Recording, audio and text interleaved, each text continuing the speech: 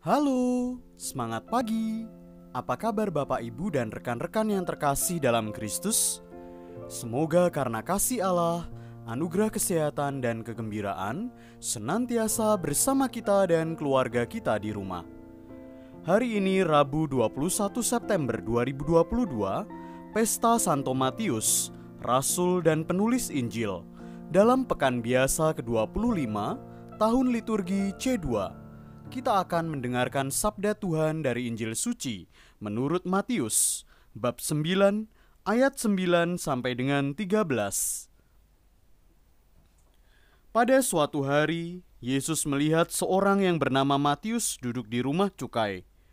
Yesus berkata kepadanya, "Ikutlah aku." Maka berdirilah Matius lalu mengikuti dia. Kemudian, ketika Yesus makan di rumah Matius, datanglah banyak pemungut cukai dan orang berdosa, makan bersama-sama dengan dia dan murid-muridnya. Melihat itu berkatalah orang-orang Farisi kepada murid-murid Yesus, "Mengapa gurumu makan bersama dengan pemungut cukai dan orang berdosa?"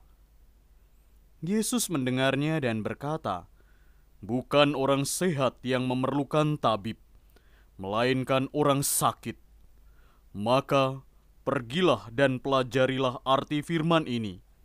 Yang ku kehendaki ialah belas kasihan dan bukan persembahan. Karena aku datang bukan untuk memanggil orang benar, melainkan orang berdosa." Demikianlah sabda Tuhan. Terpujilah Kristus. Bapak, Ibu, dan rekan-rekan yang terkasih dalam Kristus, Tuhan Yesus memanggil Matius, seorang pemungut cukai, untuk mengikuti dia. Dalam Injil Markus dan Lukas, Matius diberi nama Lewi.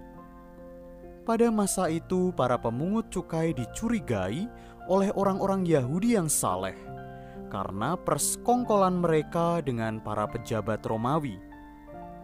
Seringkali dalam prakteknya, para pemungut cukai ini menarik pajak lebih dari yang diharuskan oleh pemerintah.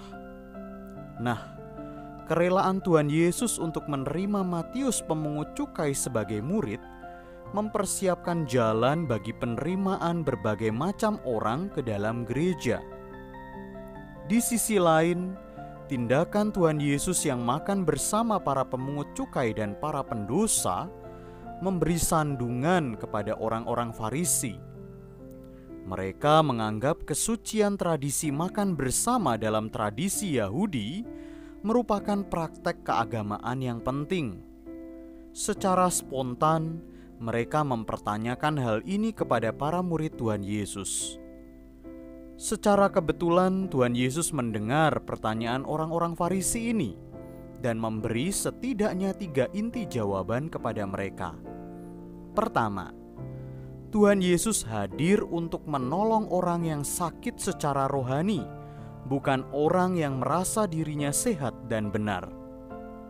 Kedua, Tuhan Yesus memberi kesaksian akan besarnya belas kasih Allah, seperti yang diungkapkan Nabi Hosea dalam kitab Hosea bab 6 ayat 6. Dan yang ketiga, Tuhan Yesus datang untuk memanggil orang-orang berdosa supaya bertobat, di mana kerendahan hati untuk mau memenuhi panggilan kasih Tuhan Yesus sangat diperlukan.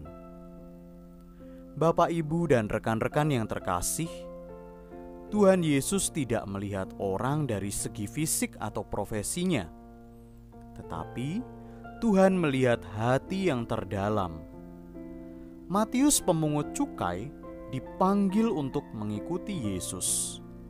Selain menjadi rasul, Matius dikaruniai Roh Allah untuk menjadi pengarang dan pewarta Injil yang mumpuni. Seperti halnya menjadi pemungut cukai yang mengharuskan ketekunan, ketelitian, dan perhitungan yang matang, ciri khas Injil Matius sangatlah sistematis dan arah pewartaannya sangat mudah dicerna akal budi. Matius dalam Injilnya membawa pesan yang jelas, yakni Tuhan Yesus Sang Almasih adalah pemenuhan janji Allah. Maka, Mampukah hidup kita juga menjadi perpanjangan warta kasih Tuhan Yesus bagi sesama di sekitar kita? Semoga Allah yang telah memanggil kita menjadi murid putra tunggal-Nya menghantar kita pada pelayanan iman yang sempurna. Berkat Tuhan senantiasa menyertai kita dan keluarga kita. Bapak, Ibu, dan rekan-rekan yang terkasih dalam Kristus, marilah kita bersatu dalam doa. Ya Tuhan Yesus, Juru Selamat dan Pembela para pendosa, Engkau mengasihi Matius dan memilihnya sebagai Rasul-Mu. Kami berterima kasih atas iman dan panggilan sebagai saksi-Mu. Bersama dengan rahmat-Mu, semoga kami tetap berusaha menjadi yang pertama untuk melayani dan menghargai sesama kami. Sebab Engkaulah sahabat setia kami. Amin. Bapak, Ibu, dan rekan-rekan yang terkasih dalam Kristus, marilah kita mengenal lebih dekat Santo Matius, Rasul dan pengarang Injil yang hari ini kita pestakan. Rasul Matius adalah seorang pengarang Injil dan seorang rasul dalam tradisi Gereja Katolik. Ayahnya bernama Alpeus. Ia sendiri juga disebut Levi. Matius dikenal luas sebagai pemungut cukai di kota Kapernaum, daerah Galilea. Di kalangan masyarakat Yahudi, terutama para pemimpinnya, jabatan pemungut cukai dipandang sebagai jabatan kotor.